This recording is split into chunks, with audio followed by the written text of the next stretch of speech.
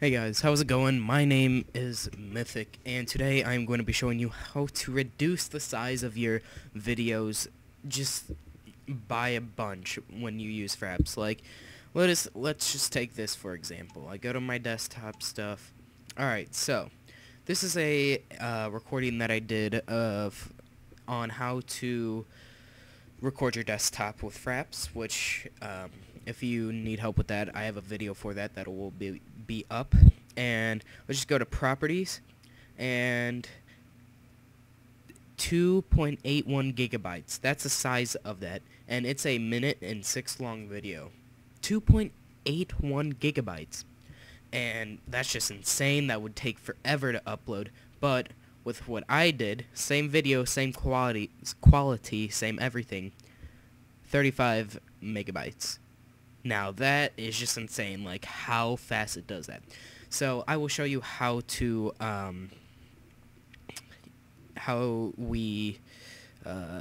let's close out of that.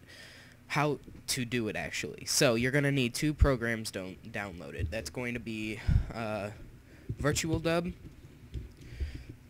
and I will have a link in the description to the download site.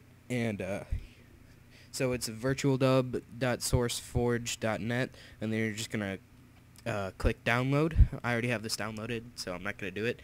You're going to install Virtual Dub first, because if you install this other program first, then you won't see it until you restart the program. So install Virtual Dub first, and then go to xvidmovies.com/codec, and then you're gonna download that and install that.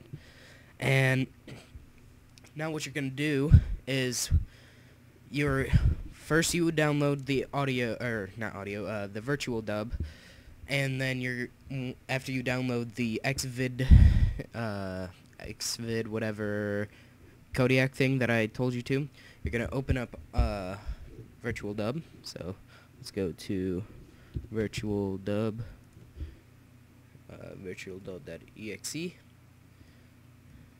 and then click run.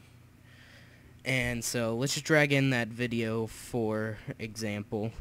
So we're going to go to file, open video, click on the 2 gigabyte video, and then you're just going to go to video, compression, and then the xvid mpeg for codec, whatever. You're just gonna click that and then click OK. Should have no restrictions.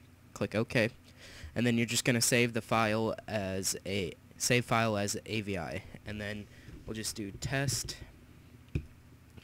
and then it'll come up with this, and it'll actually go through your video in the background, going frame by frame, or like not actually frame by frame, but it'll go through the video so you can see where you are at in the video, and it's just really good. So I'm actually gonna cancel this because I already have it done, but just okay. Let's just.